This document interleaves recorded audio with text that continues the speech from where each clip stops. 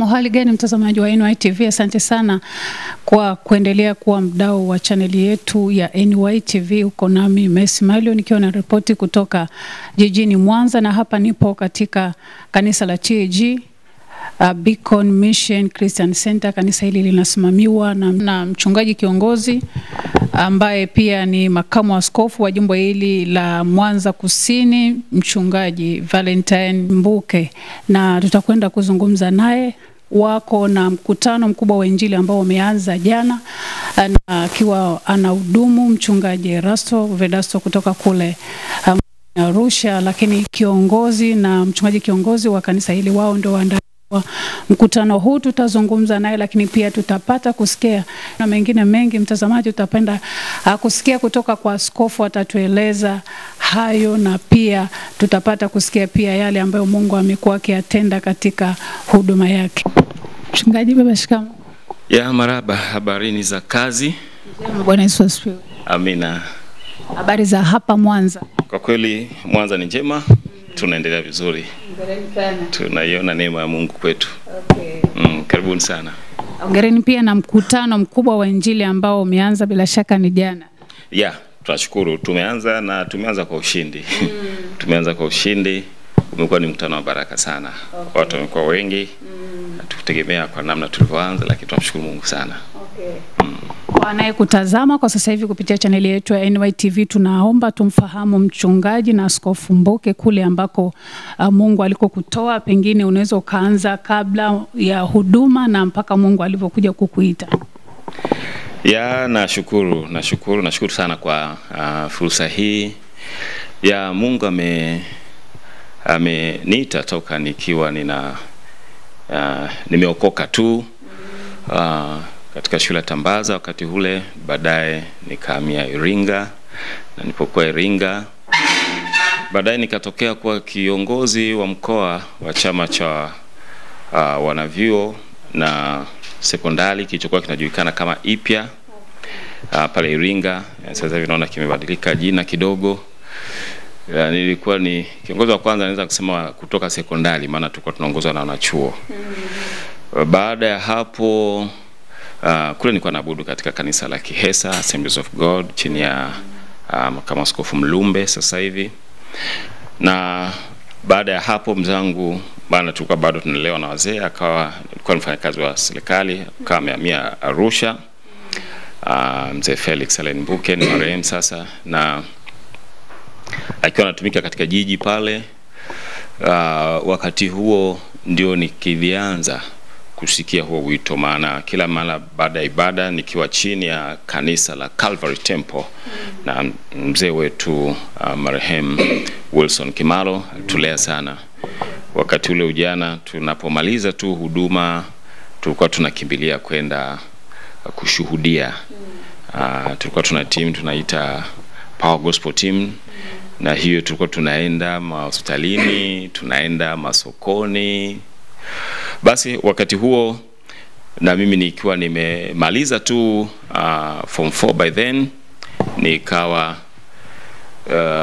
najiandaa kwa ajili ya kuendelea na masomo zaidi, lakini nikajikuta ndani yangu wito unazidi kuwa mkubwa, na kwa namna hiyo nikaanza kuiwa kwamba nahitaji kwenda kumtumikia Mungu. Lakini sikupanga kwamba ningekuwa mchungaji, nitaka tu nipate elimu ya theolojia, kwa sababu nilijua kanisa la Assemblies mara nyingi linajali sana elimu. Kwa hiyo hata kama unatumika namna gani, lakini hujapita kwenye vyuo vya Biblia, nilijua hutaweza kukubalika. Kwa hiyo nikawa na hiyo, nikaongea na mzee wangu kwa sababu ya moyo wangu, wakawa wameniridhia, waliniridhia na wakaamua kunisponsor. Nikaenda katika chuo cha East Africa School of Theology pale Nairobi, nikianza na diploma program. Niliingia pale mwaka 1992 95, nikawa nimeshamaliza. Na baada ya kumaliza, niliporudi nyumbani kanisa langu la Calvary Temple, mzee wangu Kimaro alikuwa ameiona hii huduma ndani yangu muda mrefu, na sikupanga, lakini akaniomba nimsaidie kama mchungaji wa vijana. Sasa ingawa sikupanga hivyo, nikakubali kwa sababu nilikuwa napenda kumtumikia Mungu. Basi ndio safari yangu ya uchungaji kama imeanza hapo. Nikaanza kutumika kama mchungaji wa vijana. Nimetumika kwa kipindi cha kutosha, na nilipokuwa katika pengine wakati hapo unaanza huduma tayari umeshaoa? No, nilikuwa sijaoa. Nilikuja kuoa baada ya kama miaka mitatu, kama miaka mitano baadaye ndio nilikuja kuoa, na nikapata mke wangu anaitwa Esther George Msese, ambaye ni Esther Mbuke, na tumekuwa naye mpaka sasa hivi. Amekuwa faida sana katika utumishi wangu. Yeye ni mtumishi wa serikali, ni mwalimu wa chuo cha Butimba Teachers College kwa sasa hivi hapa Mwanza. Katika muda huo nilipokuwa ninahudumia, na ndipo baadaye of course nikampokea mchungaji Erasto akiwa ametokea Geita. Alikuwa ni kijana yuko committed kanisani, lakini vile vile alinikuta nikiwa tayari na walea huyu Esther ambaye ni mke wake, na kwa sababu wakati ule nilikuwa ni mchungaji wa vijana, kwa hiyo vijana wote walikuwa responsible kwangu. Na basi katika kuendelea alikuwa na shughulika naye, ni kijana ambaye alikuwa anachapa kazi, anafanya mambo mbalimbali, shughuli mbalimbali. Sawa, sasa kwa upande wangu baadaye kidogo nikataka kuongeza elimu. Kwa hiyo nikaondoka tena kwenye mwanzo wa mwaka 2000 kuelekea Dodoma Central Bible College. Nikachukua shahada yangu ya kwanza ya teolojia na Biblia. Nikarudi Arusha. Niliporudi Arusha nikaendelea kwa chini ya mzee wangu Kimaro, lakini baada ya hapo askofu wa sasa wa Arusha Orosos akawa anaenda kusoma Marekani, na akatamani sana kwa sababu ndani yangu aliwahi kuona nina roho ya umisheni. Wakati naandika kutaka kufanya umisheni, nilikuwa nataka nianzishe shirika la kimisheni, na yeye ni mmoja wa wachungaji ambaye niliwa consult pamoja na mchungaji Mkuyu na marehemu Mboma wa pale Mwenge, kwa sababu wote nilikuwa naona wanafanya missions. Kwa hiyo nikajikuta niliwatembelea katika kipindi hicho ninasoma, nikichukua nikiwahoji. Kwa hiyo sasa ilipofika wakati anaenda kusoma Marekani, na yeye wakati alikuwa ni mkurugenzi wa taifa wa misheni, akatamani, akaniomba kwamba nikalichunge kanisa lake. Na baada ya hapo akawasiliana na marehemu mchungaji Wilson Kimaro, na basi kuanzia mwaka huo kama 2005 na 6 nikahamia rasmi Bethel Christian Center, na baada ya muda mfupi askofu Orosos akawa ameondoka, amekwenda Marekani. Kwa hiyo sasa nikawa kaimu mchungaji kiongozi wa kanisa hilo. Na kwa sababu aliniruhusu kufanya maono yangu ambayo ni umisheni, niliingia kwa namna ya umisheni, na nikaliingiza kanisa kupractice umisheni. Nakumbuka safari ya kwanza nadhani kwenye miaka 2008 hivi kama sikosei, tuliamua kufanya safari ya umisheni kwenda kuatia moyo wa mishonali Balela na Bwirinde ambao walikuwa kule Burundi. Tulikodisha basi kubwa tu, mabasi ya Mtei, na tulienda nalo Burundi. Na wakati ule bado hali ya vita ilikuwepo. Tulikuwa tunashangaa, tunavuka, tukienda tunasimamishwa na vijana wadogo tu wameshika silaha. Tulikuwa tunashangaa sana. Tuzoea Tanzania mtu awe askari unaona kabisa ni watu wakubwa wazima, lakini kule vijana wadogo wameshika silaha, tunasimamishwa njiani. Kwa hiyo hali ilikuwa hivyo, lakini mpaka tukafika Burundi. Of course kuna mahali waliwasiliana, walisema hali fulani haikuwa mbali, haikuwa nzuri katika maeneo tunayopita, ikabidi tukalala njiani usiku ule kwa sababu kulikuwa na mawasiliano. Baada ya hapo tukaingia mpaka Bujumbura, na kule tulifanya kazi kubwa sana Injili, tukamtia moyo Balela alifurahi sana. Lakini tukaenda eneo lingine ambalo alikuwa anakaa Bwilinde, na lile lilikuwa la ajabu, ni kama ni eneo ambalo lilitekwa na waasi. Kwa hiyo ni kama yani mnatumika au waasi ndio wanapita kuchukua kodi, na yani Burundi ilikuwa ni nchi ya pekee. Ilikuwa ajabu, lakini Mungu alitusaidia. Tulifanya maombi makubwa sana. Tulipatiwa nyumba fulani ambayo tulikuwa tunakaa wote. Na tulikuwa tunamlilia Mungu kwa kuleta mapinduzi na uponyaji wa Burundi. Tulimuomba sana Mungu. Tuliomba sana. Na wakati ule tukienda kuhubiri, unaweza ukashangaa mtu amevaa nguo mbele inaonekana nzuri lakini nyuma imechanika, anavaa tai mwingine mgongo, yani iko wazi. Ilitutia nguvu sana katika umisheni wakati wetu tuliporudi katika kanisa letu la Bethel.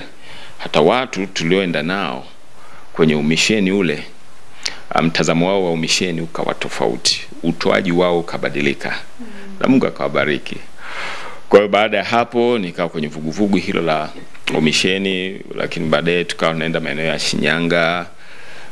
Ilikuwa ni mwaka tunaita mwaka wa harakati za umisheni. Tulienda tukaenda Zanzibar na tukaenda hasa kisiwa cha Pemba, na tulimuona Mungu sana. Kwa hiyo ilikuwa ni hali yangu ya kufanya umisheni. Sasa ilipofika mwaka wa 2009, wakati sasa askofu tumempata askofu mpya mtoka mbali, alipoingia kazini nadhani alimuomba askofu Sosi kwamba kama anaweza akasitisha masomo yake wasaidiane kwa ajili ya maongozi ya hasa kanisa lilipokuwa linakuja katika ile miaka 10 ya kwanza mipango ya mavuno tuliita. Kwa hiyo na wakati ule sasa huyu askofu Sosi akawa ni mkurugenzi, alikuwa wa umisheni taifa kabla hajaacha, na alikuwa na majukumu mengi ya kusaidia. Sasa nadhani katika kuongea huenda alishare hali yangu ya umisheni ambayo nimekuwa nayo. Ndipo nikapokea simu kutoka kwa askofu mkuu Dr. mtoka mbali. Akaniomba, akasema, bwana, tumeona umekaa chini ya mzee Kimaro kwa muda wa kutosha, umekaa chini ya Sosi, na Mwanza ni eneo ambalo ni kama la kimisheni bado, kwa hiyo tunaomba tukuhamishie huko. Basi wakati ule nikaingia kwenye maombi, nikaomba wanipe kama mwezi. Akasema hitaji kwa kweli ni kubwa, yani tunaomba tukupe wiki, yani uone maana nitaka niwe na muda wa maombi. Nikamwambia mke wangu, alikuwa amesafiri by then, nikamwambia hebu ingia kwenye maombi. Rafiki yangu mmoja Moshi, nikamwambia ingia kwenye maombi. Kwa nikasema mimi ni kama ni udongo mkononi mwako, nitaenda pale kama umeparidhia. Baada ya kuomba, of course mimi Mungu akanipa amani ya ajabu sana. Na mke wangu kabla hajarudi alikuwa njiani, naye Mungu akawa ameongea naye kwa bali ya tu uongozi. Aliona amani kubwa. Nikawasiliana na mmoja rafiki yangu alikuwa Moshi kule, au ni rafiki yangu wa karibu. Akasema, pastor, nimeomba, nimejisikia yani amani katika jambo hilo. Nikakonfirm na kwa rafiki yangu mwingine ambaye nashirikiana naye yuko Dar es Salaam, rafiki tu wachungaji. Aliposikia ni kama Mungu aliongea naye, akasema, mchungaji, hilo mimi nilishapata kibali, yani sihitaji hata kuomba. Of course ni askofu yeye. Sasa hayo mambo yakanipa amani. Kwa hiyo 2010 rasmi ndo nikamia katika kanisa hili la wakati huo lilikuwa linaitwa Lakeview. Nimelikuta lilikuwa linaitwa Lakeview. Na wakati ule nilikuta alikuwepo pastor mmoja anaitwa De Gratias, na ndo alikuwa anahamishwa sasa. Na nilipofika hapa nilikuta sasa hivi naona sina tacha kuonesha, lakini tulikuta jengo ambalo lilikuwa limejengwa na mishonari. Lilikuwa dogo, kadogo jengo, na by then hata umeme ulikuwa hauko hapa. Sasa hivi ukiangalia unaweza ukaona ni tofauti, unaweza usiamini kulikuwa kuna umeme. Basi nilipofika hapa, kitu cha kwanza niliangalia hali ya kanisa. Hali ya kanisa kimsingi limezungukwa na vyuo, kikiwemo kikubwa cha Mtakatifu Agustine. Na nipoona hali ya hapa na ile niliyotoka, vitu tofauti. Ni vitu tofauti, lakini ndani yangu nilikuwa na amani kwa sababu ni eneo la umisheni. Lakini ilikuwa lilingani kidogo, hata kidogo na kule nilikotoka. Basi hapa kanisani nikuta tu kulikuwa na nyumba moja mchungaji ambayo imejengwa hapo. Of course nayo ilijengwa katika hali hiyo. Sasa nikaliomba kanisa kwamba Bwana, hebu ninaomba tutengeneze ofisi. Tengeneze ofisi, nikawaomba kwamba hii nyumba mchungaji tugeuze kwa ofisi. Lakini waliniambia kwa hali halisi ilikuwepo kwamba hali ya uchumi haikuwa nzuri. Sema mchungaji wa kwanza likaa hapa na wa pili, sasa tutapata wapi kodi za kulipa hii nyumba na nini? Sasa nilikuwa na maono ambayo wao hawana. Nikaongea na kanisa langu la nyumbani Bethel, nikasema jamani, ninaomba mnipangishie nyumba kwa muda wa mwaka mmoja tu. Then baada ya hapo kila kitu kitakuwa kimekaa sawa. Namshukuru mzee wangu, napenda sana mzee Sosi. Akaongea na idara yake ya umisheni kwa sababu nitumika sana kwenye mambo ya umisheni. Wakawa tayari. Wakanikodishia nyumba nikana kama eneo fulani ya Nyegezi karibia stendi mwaka mmoja. Ndipo nilianza sasa kufanya angalau maboresho. Jambo la kwanza nilianza kuintroduce maombi ya muda mrefu ambayo yalikuwa ni hadimu kidogo hapa. Kufunga siku 40 kwa ajili hasa ya kushughulika mindset na hali ya kiroho. Ili tupe mwelekeo mzuri. Na ili kuja kupata kibali, ingawa wengi waliteseka maana hawakuwahi kuexperience hata kufunga tu siku 7. Hawakuwa kwenye hayo mazoea. Walikonda sana wengine nakumbuka. Lakini kumbe ndio ikawa mwanzo. Sasa sisi sikuja kwa namna ya akili. Kanisa nalo lilikuwa limepita kwenye changamoto fulani, kama kuna division fulani. Kwa hiyo njia ya sahihi tuliona ni Mungu ahusike. Kwa hiyo mimi nilidili tu na hapa rohoni. Mungu akatusaidia tukaanza kupata mpenyo. Na wakati nikuja nilikuwa kidogo na umbo dogo zaidi. Akasema mtoka akakatoto ataweza kweli.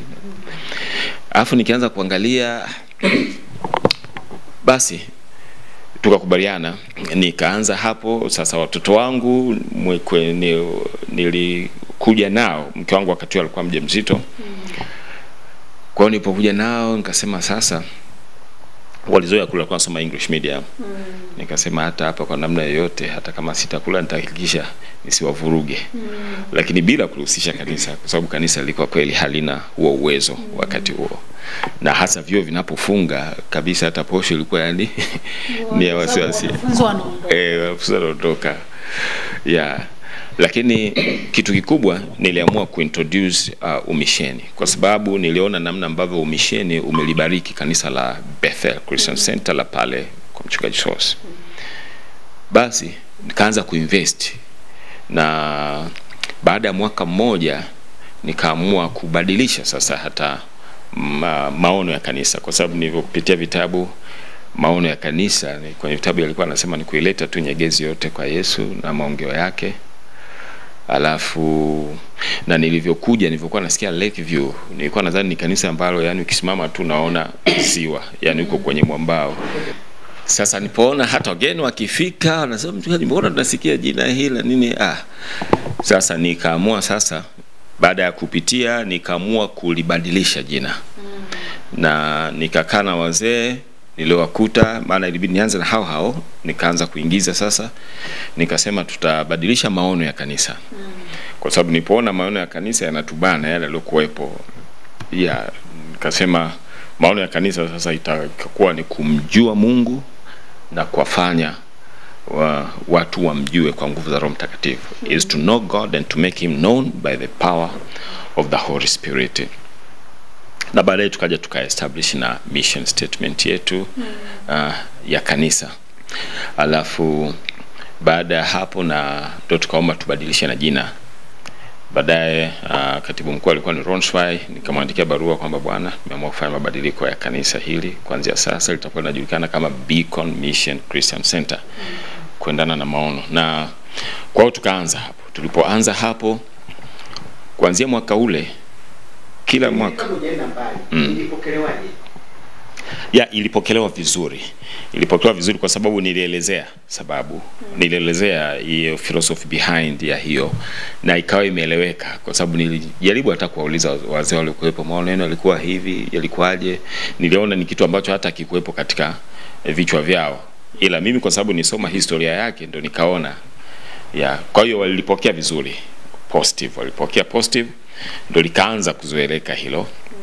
Na nilifanya hivyo kwa sababu najua tunazungukwa na watu wengi, na hata hilo jina nilivyolicompose sisi nilipeleka kwenye baraza la wazee, nikaweka kwenye baraza la utendaji na viongozi wote. Kwa nini? Tukawa tunalirekebisha mpaka likakaa vizuri. Mara ya kwanza ilikuwa BMC, lakini Beacon Mission Center. Yani wengine wakasema bwana, hii itakuwa ni kama Bugando. Unajua Bugando naita yani BMC Bugando Medical Hospital. Sasa akasema no, si tuboreshe tuweke BMCC ili iweke tofauti. Kwa hiyo tuongeze Beacon Mission Christian Center. Naona. Kwa basi likawa limeondokana na hilo ambalo lingefanana na Bugando. Na jina walipenda na tukao tunaliishi hilo jina. Beacon kwa maana ya kwamba sisi ni kama tupo kwa ajili ya kuelekeza, kuset standard. Beacon ni kama kwenye meli baharini au kwenye ziwa kuna ile nguzo kubwa ya taa kubwa, ile inaitwa beacon. Yani kuonyesha direction kwamba usiende huko, au say this is the right direction. Yani kuweka standard. Naona ni kama hata unapoita hii beacon kuonyesha. Sasa niliweka beacon hiyo kwa lengo la kuwasaidia wanachuo wote kwamba this is the right place. Ni kama White House, in the other words, White House, kwamba tutakuwa ni watu wa viwango, watu wa nuru, kuwaonyesha mwelekeo. Tuliona wanachuo wengi wakijua wanapotea, wanakuja wameokoka lakini wanakuja wameharibika. Sasa tukasema hili kanisa kwa location yake, basi moja sababu iwe ni beacon kwa hao vijana wote lakini na watu wote. Lakini tukaliweka mission kama nilivyosema, Mungu alinipa moyo wa mission toka zamani. Kwa hiyo kwamba tutajinvolve sana kwenye missions. Na toka wakati ule mpaka sasa hivi tumeisha panda makanisa yasiyopungua 24. Kuanzia mwaka 2010 kila mwaka tumekuwa na project ya kupanda makanisa mawili katika maeneo ambayo hayajafikiwa Mwanza. Nje ya mikoa tumefanya maeneo mawili tu, mkoa Mara, Msoma pamoja na Shinyanga. Tulitaka tutoke nje zaidi, lakini kumbuka baadaye nikapata nafasi ya makamu askofu wa jimbo, nikaona siwezi tumika kwenye majimbo mengine wakati Mwanza bado ni ya umisheni. Kwa hiyo tumekuwa tukifanya kwenye wilaya za Mwanza, wilaya za Kuimba, Magu tumefungua makanisa mengi. Ambao tukifungua tunawasupport kwa muda wa miaka 2. Na hata hapa mjini hakuna uhitaji sana, lakini Mwanza makanisa yetu hayapo sana. Kwa hiyo tumefungua hapa mjini yako kama 7 ambayo tunasupport yenyewe mwaka mmoja ile full support, lakini baada ya hapo tunawasupport tu wanapokuwa wameshindwa kwenye maeneo. Kwa hiyo sasa kupitia huo mission Mungu akaanza kuongeza kipato cha kanisa. Tulikuwa tuna msisitizo sana wa ahadi ya umisheni kwenye bahasha kila mwisho wa mwezi. Nilisitiza sana kiasi kwamba pato la umisheni la kanisa likawa linazidi hata la kanisa. Alafu Mungu akawa analibariki kanisa. Baadaye nilipokuja nadhani alikuwa ni mtu mmoja tu, mimi nikuja tu na gari tu Kisuzuki, nilikuwa ndo peke yangu mwenye gari hapa, wengine baskeli na nini.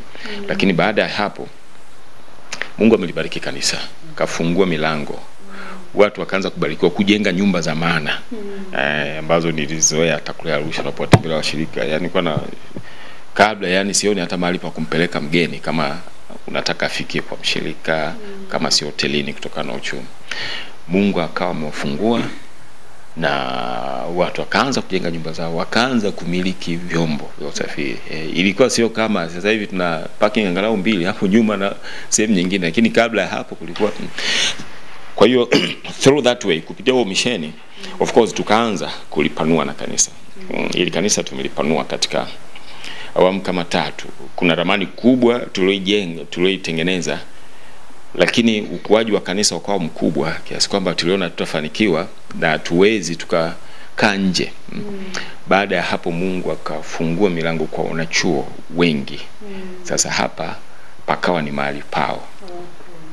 Nikatoa uhuru kwa wanachuo mbalimbali na hasa kwa watumishi.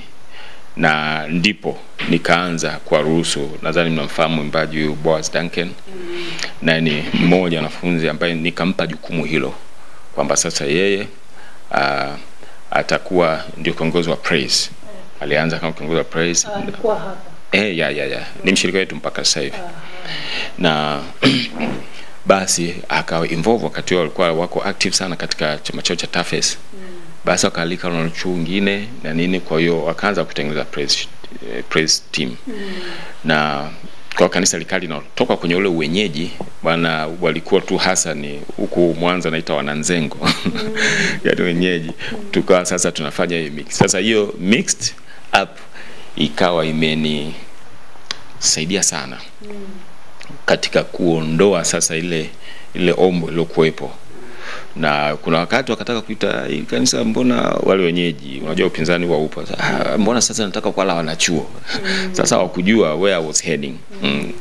Lakini baadaye, na uzuri kwa sababu ya hali ya kanisa wakati ule, mke wangu kama nilivyosema ni mwalimu, tukaamua vile ambavyo viko kwenye uwezo wetu tutafanya, ambavyo tunaona ni right.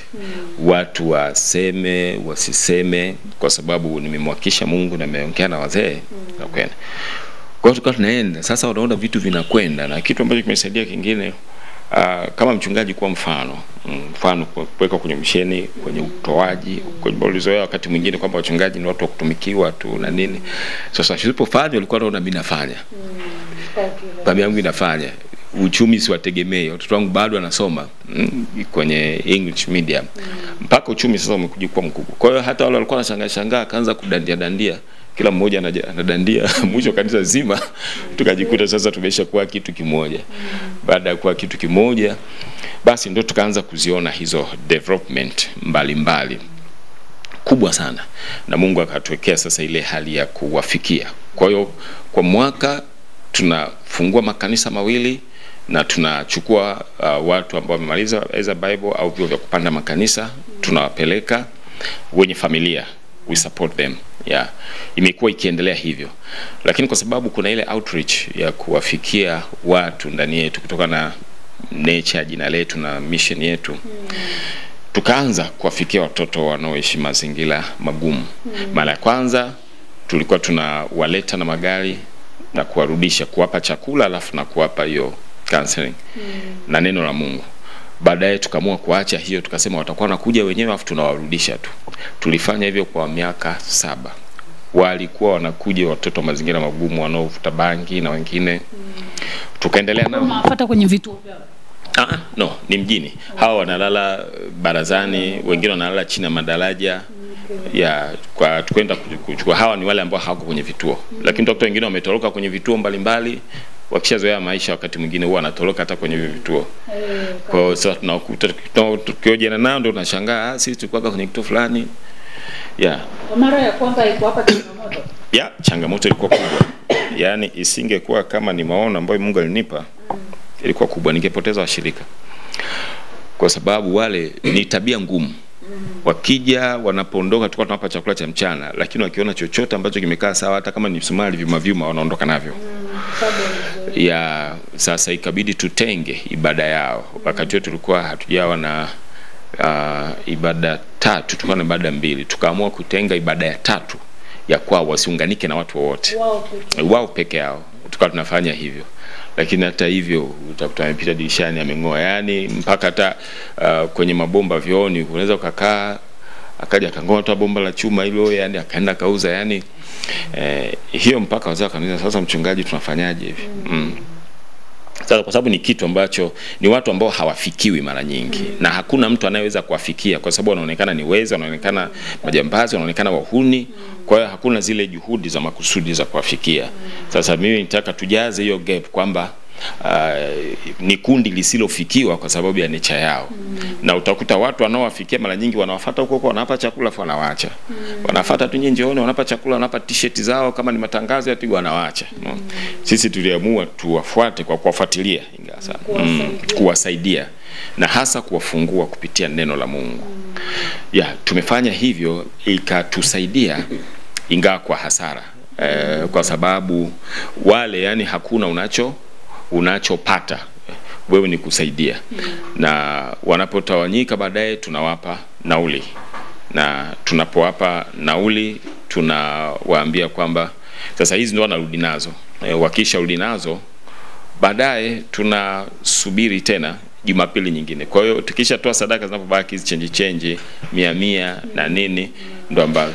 Kwa hiyo wakisha kula wanapanga foleni, wanasubiri nauli. Sasa hizi change kwanza tukatoka watu wametoa 200 nini, kwa tunawapa wanarudi. Kwa hiyo next Sunday hatuwaleti. Hizo tunawapa kwa ajili ya nauli tu, sio kwa ajili ya kula. Yaani wakisha kuja wanakuja kwa nguvu zao. Wakija kwa nguvu zao sisi tunawapa neno na tunapomaliza tunawapa chakula. Alafu kwa sababu sasa hivi hatuwafuati, tunawapa tu nauli ya kurudi. Ya kurudi tu zaidi ya. Na walikuwa wanakuwepo wa kike, na kuna mmoja hata wa kike, Mungu ni wa ajabu sana, alijifungulia hapa. Alikuwa ni mjamzito. Sasa tuna mama mmoja anaitwa Honesta Dangeni. Alikuwa ni mmoja mama ambao wanawalea. Yani ninapokumbuka hiyo huwa inanitoa machozi sana. Alikuwa anawalea. Yani ndio mmoja walimu wao, alikuwa mwaminifu. Na wakati huo moja strategy nilizozifanya hapa kanisani, kitu cha kwanza nilichokitengeneza ni hakikisha tuna choo kizuri. Baada ya ile kanisa kulikuta ile moja la umisheni. Kwa hiyo ilifika wakati hata watu wanapigia picha chooni kuliko kanisani. Yani the best building ambayo tulikuwa nayo kanisani ilikuwa ni choo. Nilifanya intentionally kwa sababu ninajua ni watu gani naenda kwa nao. Na hilo linisaidia, nikaanza kupata watu wanaojiheshimu wengi, sasa wana choo wengi na nini. Sasa katika huko tukaweka kuna sehemu ambayo tuliweka bafu. Ndio kwa sababu wakati hiyo ilikuwa ni nzuri. Kwa hiyo alipopata tu ujauzito wakampeleka kule kwenye hicho kibafu, akajifungua. Mtoto yani Mungu anapa strength ya ajabu sana. Basi baada ya hapo huyo mshirika wetu akamchukua, akakaa naye, tukabidi tukae naye kwa muda fulani. Na amejifungua tu hapo tayari anampa chai na nini yani. Na yani ana umri gani akionekana? No, ni miaka sijui kama atakuwa kati ya 16 17 around that one. Maana tulikuwa wako wadogo kuanzia miaka 14 ladies.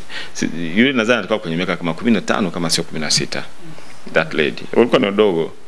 Sasa wakati mwingine tunawaambia jamani inakuaje? Maana tunawapa counseling hapa kanisani na tunawaonya, sasa inakuaje unapata mimba?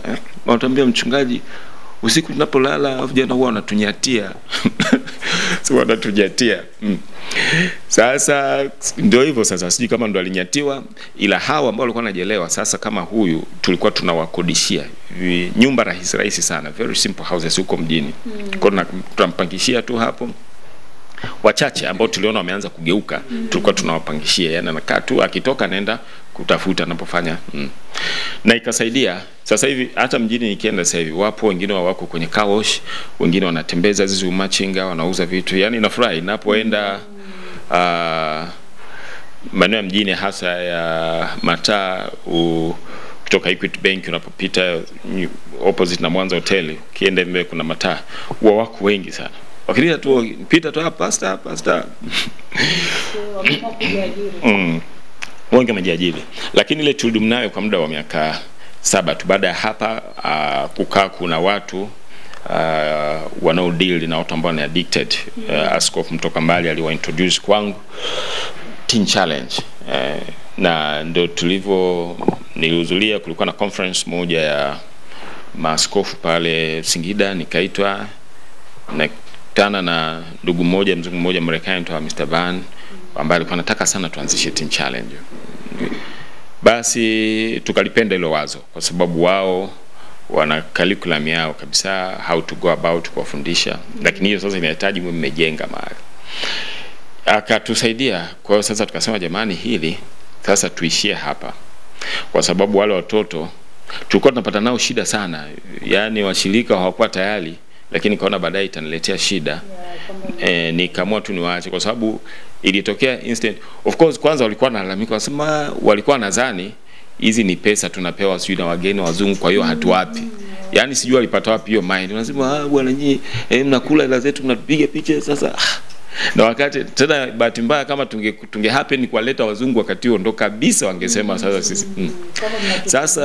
Sasa inaonekana ni uzoefu ambao umeupata kwingine. Sasa tunao chakula sipo na yani wakaanza kuclaim kama vyao.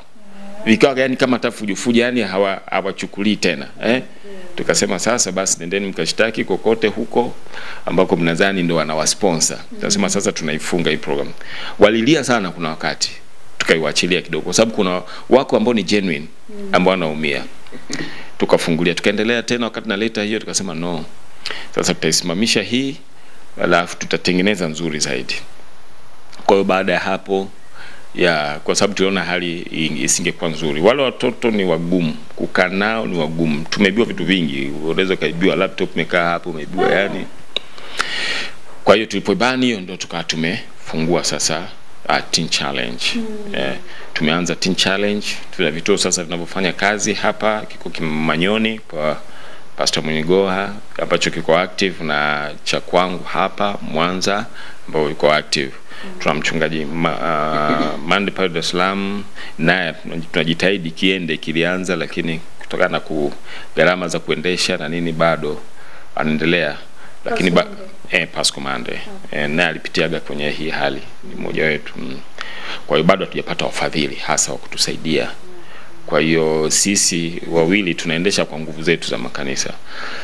Na hata hapa kama mngepata muda baadaye tungeweza kuonyesha tuna hicho kitu ingawa wamesha graduate November, December ndo tunaanza wengine ambao wenye ulaibu wote wa madawa kulevya, wa sigara, wote ambao wana hizo addiction.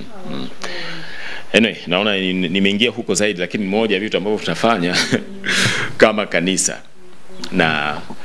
Lakini jambo lingine tumekuwa tukireach hawa watu wenye albinism. Kuna wakati mauaji albinism yalikuwa makubwa hapa Tanzania.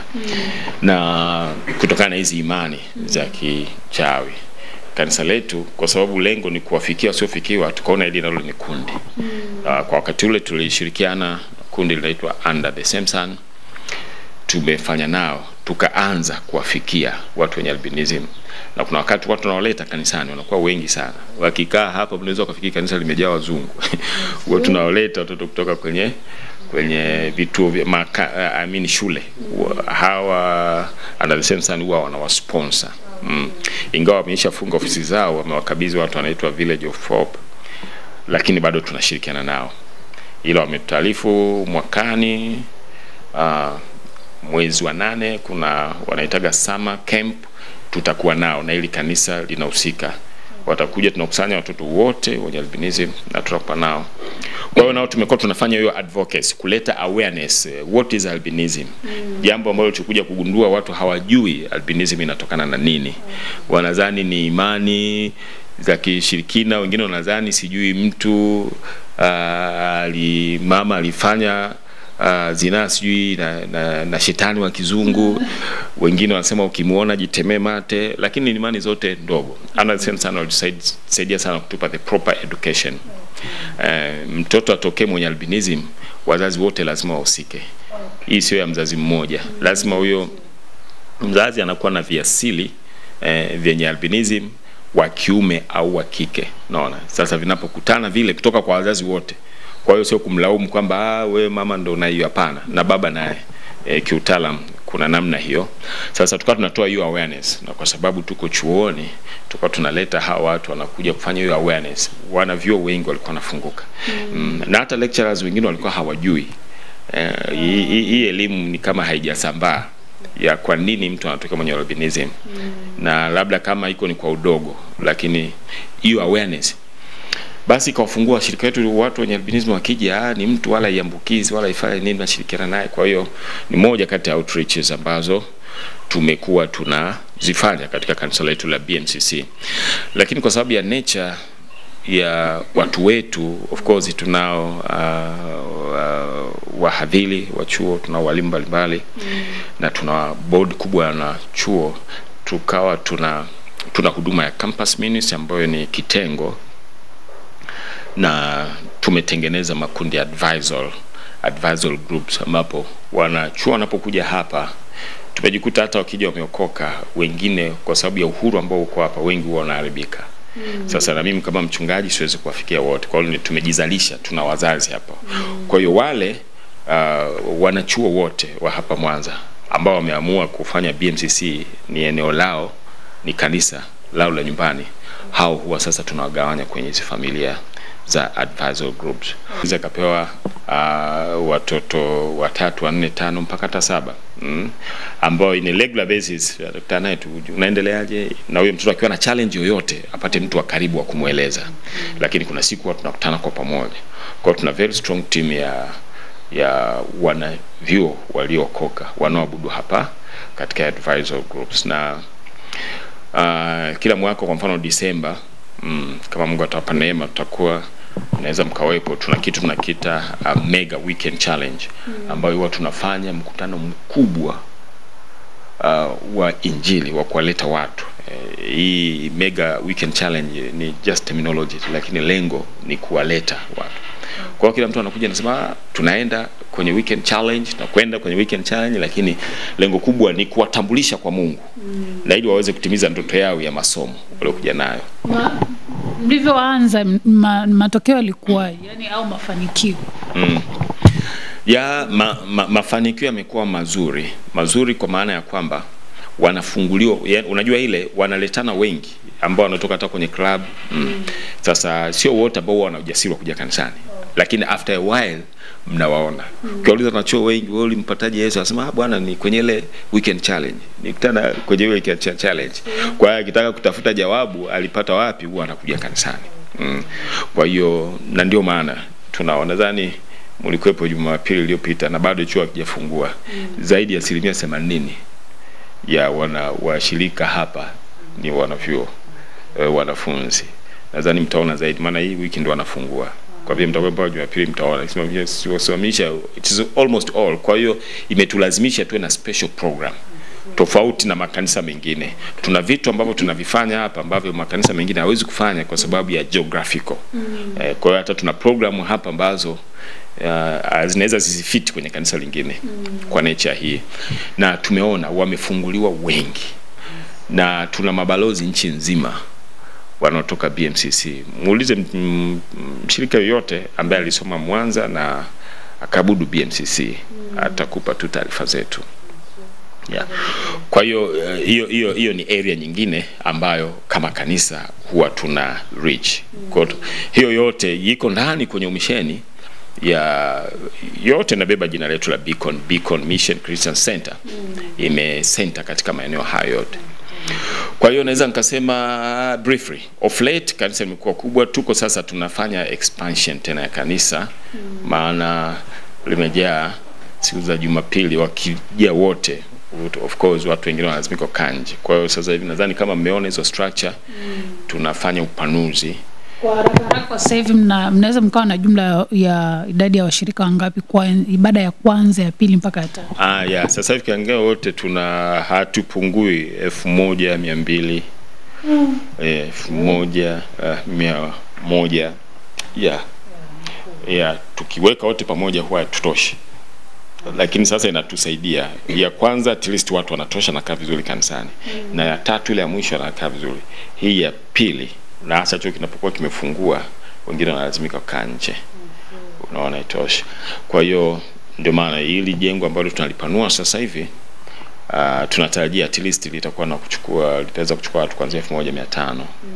1500 na kuendelea. Kwa hiyo tuko hiyo. Na wanachuo wamefanya vizuri. Hizi concrete tunazozimwaga hizi, watu wanakuaga na mikesha kumwaga zege. Wanajaa hapa. Kwa hiyo ni wanavyuo wenyewe pamoja na vijana wengine wengi wanavyuo wanakuja that night. Tunakuwa na night, tunaandaa tu chakula. Kwa hizo concrete zote hizo mwaga kuanzia basement 1, basement 2 na hizo za juu, na wanakuja wanafanya kwa furaha. Ni kanisa lao, of course ni washirika wetu. Sio kwamba tunaenda vioni, hao ni wale ambao ni washirika wetu, they do to happily. Sasa wengine boom zao haziwezi kutosha kufanya hii, kwa hiyo nguvu yao wanaitoa. Kwa hiyo so far tumekuwa tunafanya hivyo, na naweza nikasema briefly yako mengi, lakini briefly tumefika hiyo ngazi mpaka sasa hivi, na tunamshukuru Mungu kwa neema ya Mungu, tunaendelea vizuri. Na tulifurahi tuliposikia kijana wetu anakuja na atakuja na nyie, kwa sababu nilikuwa nikiwafuatilia kwenye mikutano yetu hasa ya kanisa letu, nimekuwa mko pale sana. Na nikafurahi kwa sababu nakuja na nyie, nikafurahi.